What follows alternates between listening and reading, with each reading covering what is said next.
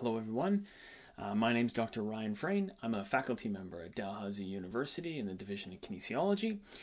Dalhousie University is in Halifax, Nova Scotia, which is in Canada, for those of you that don't know. And I want to thank the Goalie Symposium, specifically Dr. Cheryl McDonald, for inviting me to do this talk today and give me the opportunity to speak to you. I'm going to talk to you a little bit about my research at Dal, which focuses on improving goaltender safety and performance. So, who am I? For those of you that don't know who I am, I have a similar background to probably many of you watching, and even those who have done presentations for the Goaltender Symposium.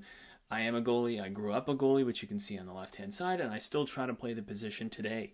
But why am I so passionate about the game? Well, much like all of you guys, I love the position, but there's a specific quote that I like to use that really describes my passion for the game, and that quote comes from Game Change, a book written by Ken Dryden, talking about the life and times of Steve Montador.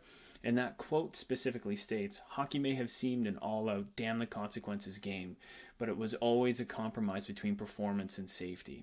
And it's those last three words is what's made me love the sport of hockey, and specifically goaltending. We have a really delicate balance between performance and safety. We want to maximize the performance of goaltenders, drop down the goals against averages, but we want to make sure that goaltenders maintain that level of safety, as we do know that injuries are fairly common in this population, and something we'll talk a lot more about. Now, within my research, I do focus on the balance between performance and safety, and I do that in two specific ways. The first is through a great industrial research partnership with CCM Hockey, where we test prototype and new modified gear for safety and performance. We need to make sure we maintain that balance between equipment performance and equipment safety, which, as I talk to you a little bit later on throughout this talk, you'll note that that is a bit of a delicate balance. And the second thing I've tried to dabble a little bit more into, which is goalie performance tracking. Just trying to understand load management, which is obviously a bit of a hot topic, or was a hot topic when Kawhi Leonard was in Toronto with the Raptors. But it's something we're starting to hear a lot more about with number one goalies. And it's something that I think there's a big opportunity to improve upon within the goaltender literature. So, let's talk a little bit about the background of it and the effects of personal protective equipment in the workplace, specifically for goaltenders. So I'm saying workplace here because some of this literature comes from military and firefighting backgrounds, but there's also goaltending work here. But there's a lot of parallels between the two, so I'm grouping them together. So equipment that surrounds the limbs. We know that goaltenders wear 15 to 20 kilograms of gear. It gets heavier as they're on the ice because it's absorbing sweat. Lesser to the extent now, but it also absorbs water off of the ice. But we know that it increases cardiovascular function and it increases sweat loss. As a result, it can decrease muscular power and cognitive function. This image on the right-hand side is perfect. You have a goaltender, which I believe is in the KHL. I don't know that for sure. He's in the middle of a game. There is literally the guys in the blue have come down and attacked the net, and he's turned around drinking the water bottle. It's a fantastic image to show that this individual is extremely dehydrated and thirsty, but is now having a small cognitive malfunction because they are not paying attention to what they should be doing. So I thought this picture summed up the top 4 points quite well. The next point is joint ranges of motion. As those of you who have played the sport know that you can move your arms around and move your legs around much differently than you can the moment you put on all that gear. And we've done a little bit of research in that as well. Now, all those things combined can actually lead to goaltender musculoskeletal injuries. In fact, 93.8% of elite goaltenders have radiographic evidence for what they call a cam deformity. Specifically, a cam deformity is a type of femoral acetabular impingement, which is a bony overgrowth on the femoral neck, which we can see right here, that red zone on the femoral neck on that second black and white image. Now, the reason that happens, there's kind of three major reasons that we know of that are causing it, or could potentially be causing these injuries. And the first is compromised hip postures. And I'm going to use the example on the right-hand side there of Marc-Andre Fleury in a very common position known as the butterfly. You guys all know that position very well, and it's really the cornerstone for many of the goaltender movements that we see today. And As we know that when goaltenders drop into this position, they're dropping quickly, flaring their ankles laterally to block the lower half of the net. But in order to do that, their anatomy is actually resulting in a hip flexion and a really large internal rotation. And it's that combination of large internal rotation and hip flexion that decreases the space between the femoral neck of the femur and the acetabular rim of the pelvis. And then you have a potential chance of having bone-on-bone contact. That bone-on-bone contact can lead to labral tears, and then obviously the slow development of a cam deformity or even a pincer deformity, but it's just lesser common. The next thing that we know that could potentially be resulting in these injuries is we have this combination effect of transient forces that are occurring. Goaltenders are dropping really hard to block the lower half of the net, close that 5-hole really quickly. When they do that, it results in a transient force, a ground reaction force coming through the ice surface back into the goaltender's body, translating up directly into the hip. Now that's happening at the exact moment that they're in these compromised body postures. So there's a chance that we could be, with too many exposures of doing this, we could be resulting in a greater amount of hip injuries, which is why we start seeing these values of 94% of elite goaltenders showing these the radiographic evidence for cam deformity. And last but not least, something we can't really control for, obviously, is underlying hip pathologies. Sadly, not all goaltenders were built the same. We're all our own little unique snowflake. Some goaltenders may have the genetic lottery of hips, and they can have super wide butterflies post to post, no problems whatsoever. Sadly, others may not. They may have a rotated femur anteriorly, which decreases that gap between the femoral neck and the acetabular rim, and that could potentially result in a earlier bone-on-bone contact when a goaltender is trying to have a wide butterfly. Something that is that we can't really control for, but we have to consider when people are developing. We shouldn't just push people into the widest possible butterfly, because that could cause injury. So one of the first studies I actually did when I was working with CCM was looking at the compromised hip postures that goaltenders adopt when they drop into the butterfly. And I'm going to talk about that a little bit today to kind of give you guys the picture of that balance between safety and performance.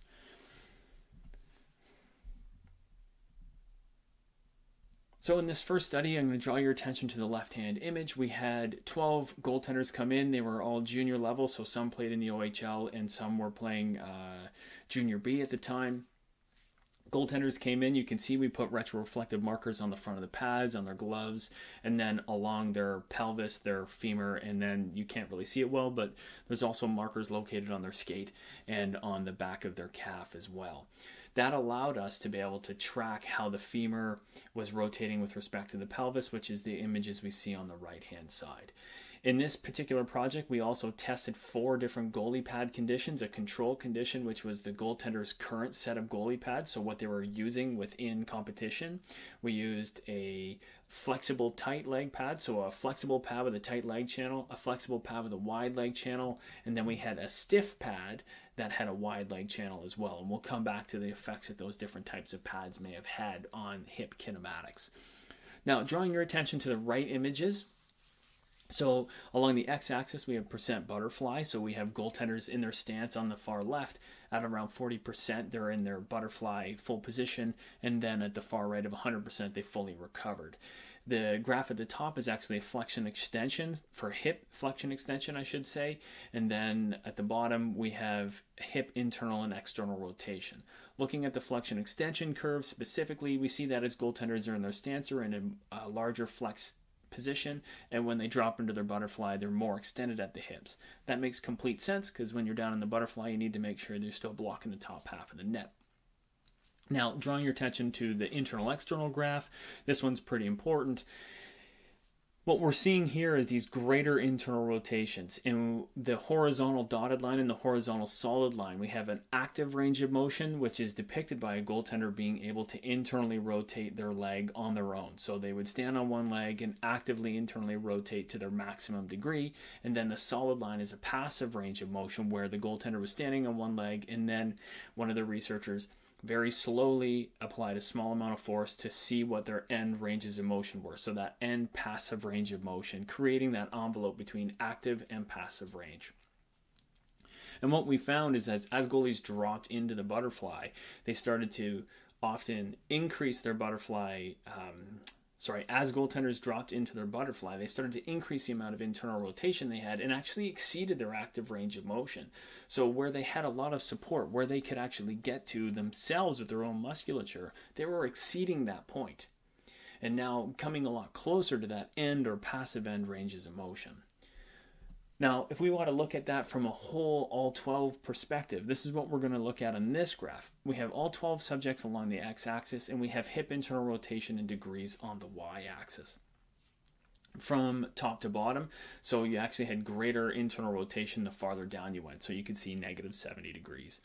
We have active and passive range of motion. The inverted triangle is depicting the active range of motion, the amount they could get to, and then the upward triangle is actually the passive, or that end range, where you would potentially see a bone-on-bone contact of the hip.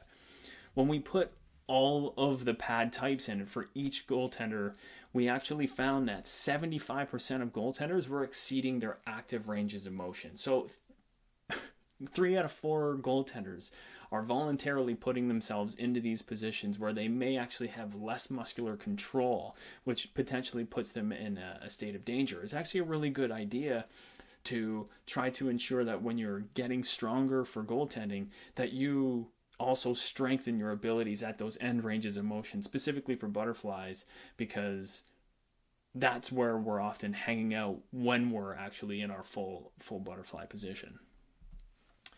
Now, what about a goaltender performance? Well, what we're going to look at here is butterfly width. We want to now know, when they're in these 4 different types of pads, are we getting wider butterflies in one set of pads versus the other? And what we actually found, the only significant relationship we found, was the flexible tight leg pads compared to the control, the pads that goaltenders were wearing in their own competition. So what they were wearing in their own junior games. We found that the flexible tight leg pads actually had larger or wider butterflies, and that resulted in a significant difference. And that amount was almost somewhere in the range of around 2 centimeters, 2.5 centimeters, which, again, those of you playing the home game right now, if a puck's on its end, it's 1 inch high. That is 2.5 centimeters. So this butterfly width was an estimate for half the body, so that was actually only a half butterfly width estimate. So we could anticipate the flex tight pad giving you a better butterfly width of about 2 inches, which is a huge advantage. Now, let's talk about the relationship between these two things. So I talked about performance with respect to butterfly width. I've talked about safety with respect to the amount of internal rotation, knowing that the greater the amount of internal rotation we have, the more likelihood we could potentially be putting our bodies into a compromised position where we could have bone-on-bone contact between the femur and the acetabulum. So on this graph, we have obviously performance across the X, we have safety along the Y-axis, and so performance increases along to the right, and safety gets worse as you go down. And what we found was this negative relationship. Obviously, the more internally rotated your hips are, the farther or wider your butterfly performance was. Now, what's really important is, yes, there's a negative relationship here, but we have to look at the axes. We're seeing a butterfly width change of about 2.5 centimeters, as I mentioned, but look at the amount of hip internal rotation that's needed in order to get that 2.5. We're looking at a hip internal rotation, again, of about a 1.5 degrees. At some level, yes, 1.5 degrees may be that difference between no contact and contact. However, 1.5 degrees is a small price to pay for having 2 inches of extra butterfly width when you're looking at the puck size. So I would say in this particular case, this is actually a good example of new pads or new pad design maintaining this balance of safety and performance. We don't want to push them too far, and granted, as pads continue to develop, we want to make sure that this curve doesn't get steeper, and we don't want to see it get too far down the way where we're actually really pushing people to their end passive range of motion. But what we are seeing is this inherent performance increase with a marginal safety decrease. So this is really close, but I would give this a check mark on trying to maintain the balance and still improving overall performance. Now on to the second thing that we're trying to do, which is tracking overall performance. And this is a super buzzword. Again, many of you have probably already heard about all this stuff, but trying to track what goaltenders are doing the same way that in baseball they've been having pitch counts for the dawn of time. And pitch counts being the If you get to 100, we need to start worrying about you. We need to start to understand, where is the line in the sand for goaltenders? Is it 100 butterflies? Is it less than 100 butterflies? We don't really know that. And naturally, that's going to change depending on who is the goaltender that you're working with. If you have somebody coming back from injury, it would be less. If you have somebody who's an NHL player versus a young developing player, those numbers are also going to be different. But we need to start to understand what are those pitch counts, or what I like to consider butterfly counts. Again, focusing on butterflies because it's kind of the cornerstone movement for goaltenders. I've tried to do a few things within the lab to try to automate on-ice tracking. And the reason for that is, I showed a quick image earlier of a quick spreadsheet of online tracking or on-ice tracking. That has fallen on its face so many times. Goalie coaches are too busy. It's a bit of an arduous task when goaltender coaches are probably watching for other things, to have them actually sit and tick box things like they did an RVH, or they did a butterfly, or they did a backside edge to the left post into a VH. All these types of things. There's so many different modifications that can happen that it's very difficult to control it all and sit there with a tick box. It can be done actually in brute force. It's easily done, but it's very time consuming. So what I've tried to do a little bit in the lab is figure out a way to automate it. And as an example of things that we've used in the lab, these are a cost-efficient inertial measurement unit. They're little accelerometers called Notch. This isn't an advertisement for Notch. I want to be very careful with that. These little sensors can go on different body segments, and they give you an estimation of where the body segments are in space. And also within the Notch platform, you can also get out the raw accelerations to be able to try to track through acceleration purely. And what I've done in the lab, even though they have a really great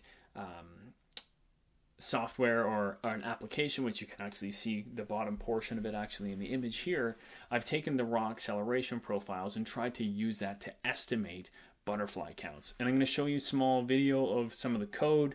This is maybe a little bit dry, but it's exciting, the overall outcomes. So here is just a snippet of the code in the bottom half, and these are just the images of a goaltender, me, so maybe not the best goaltender, doing a series of different motions, whether it's RVH, full butterfly, VH, and just full stance. And we did this kind of in a pattern. And what we managed to do out of the acceleration profile, so we put an accelerometer on the lower back, on the pelvis, and we tried to identify a typical butterfly acceleration pattern. And if we look on the right-hand side, this is a typical butterfly pattern. Right, the acceleration. It starts to accelerate downwards, and then you make contact with the ground, and you get a large transient force on the other side. And so maybe everybody's butterfly doesn't look exactly like this, but this is just so happened to be what I was doing. And so what happens is that when you run the code, you can just feed it this acceleration data, and as it works, so this is the raw file that would come in, and you can see that the acceleration, as it's reading through, will just match itself with the typical acceleration profile. And every time it gets a match, you get a green light. That's just a fancy thing to say that it's counting it. And then when the program's all done, basically every time it matches to a typical butterfly acceleration, you can then get the estimates out for the amount or the total number of butterflies that a goaltender has done. So this isn't me advertising a program. This is such bare bones. It's just proving that there is a really good opportunity for automation to be done for goalie tracking on ice, so that we can get away from just manually ticking things. So if we look at the stats at the bottom, which right along the bottom here, we see that there were a total number of 10 butterflies done in this particular trial.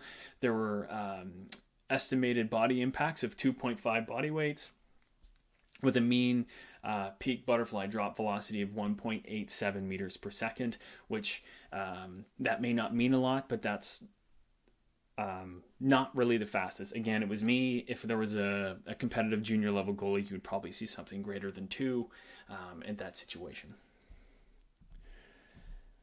So another way that we can track goaltenders that's a little bit less onerous than trying to come up with the algorithms to be able to track on-ice performance is simply just trying to track goaltenders off the ice by using qualitative measures.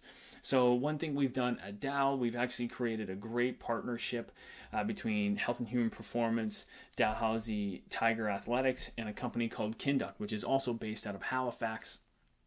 And Kinduct is an athlete management software, and there's a number of NHL teams that are using it.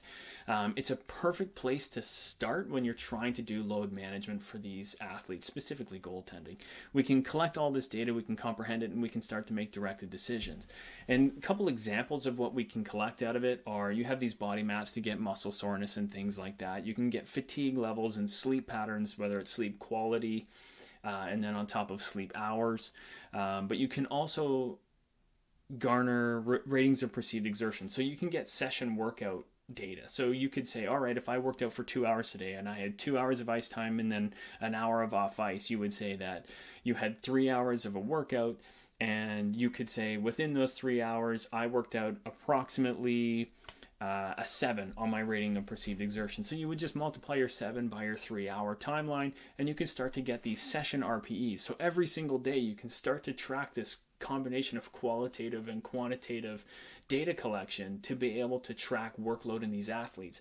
And it's a very simple way that any goaltender coach could probably be tracking it with Google Forms, not to speak ill of Kinduct. Kinduct's perfect and you should use it. But if you don't have the budget for that, you could probably use Google Forms to get your goaltenders to fill that data out. And you could start to actually track when you're getting big spikes in workload or decreases in workload. And those big spikes are often related to the potential development of overuse injuries. So those are the things that we need to worry about.